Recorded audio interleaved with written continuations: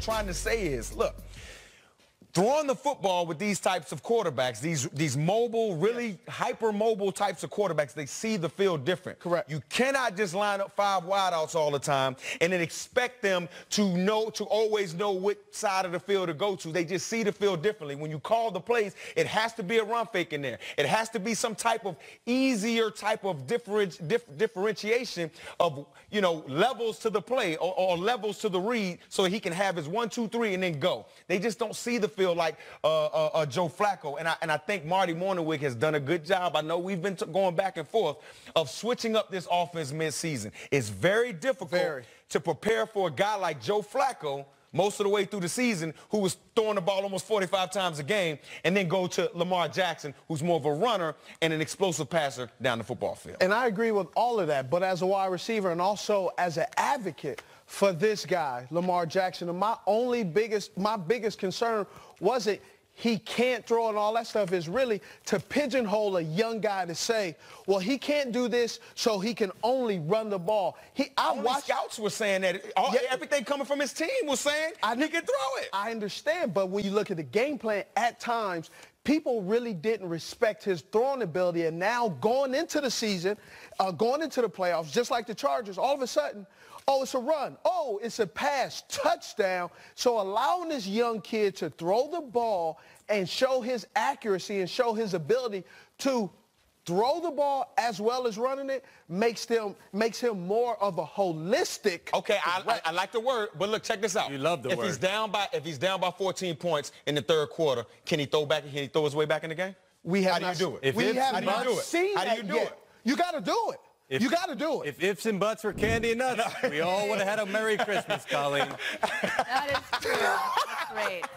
Thanks, Jeezy. All right, let's keep it in the division, but go back in time a little bit. Remember when Juju Smith-Schuster got his bike stolen last year? Of course you do. And we found out that he was riding the bike because he didn't have his driver's license. Well, the Steelers receiver instantly became one of the most likable players in the league. Not just for that, but because of his play on the field. And his star has grown in his second season. So has his impact. A devastating fumble against the Saints last week. It shouldn't have came down to one. That currently has the Steelers on the outside looking in, but he tweeted this, that the loss is on me. I let everyone down. It won't happen again. I mean, he's being accountable here, taking responsibility. He's such a leader on the team.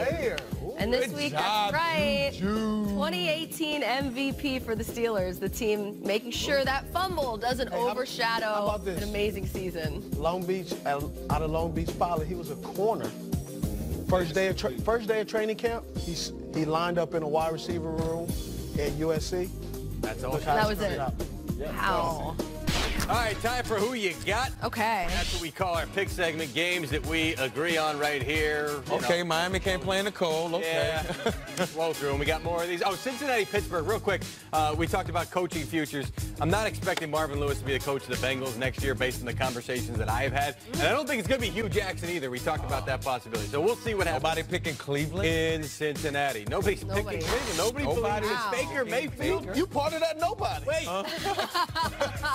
Well, everybody knows I'm a big Lamar Jackson. Baker texted me, said he woke up feeling dangerous. He texted you that? No, he didn't text me. I was about to say, but why is he worried about you? Jaguars, Texans. Whew, what a rough season. You believe there's 3 AFC South teams alive for the playoffs right now? Pretty good. None of them the Jaguars. How about that, huh? Well, who do I have? I got the Houston Texans. Why? Because their defense is playing unbelievable.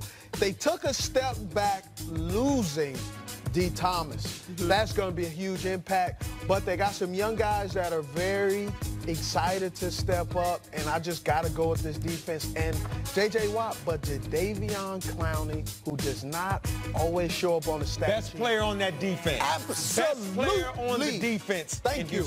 I'm with you. I'm taking the Texans as well. They need to learn how to block a little better. That's one thing. But aside from that, I just don't. How are the Jags going to score here? Leonard Fournette, he's been struggling all year, and Blake Bortles is back in. He's missing almost his entire offensive line. Back in? He's back. Bortles is back. Yeah, I got the Houston Texans as well, simply because Jacksonville stinks. All right, I don't make picks here, but I'll make a prediction. Giants Cowboys will not be Eli Manning's last game as quarterback of the Jets. Look at you. Wow. Really? I'm going with Dallas. I think they're a better team, and I don't know how. I should have played quarterback. I could have played 90 Forever. years. That's what I'm saying. Forever. In a rocking chair?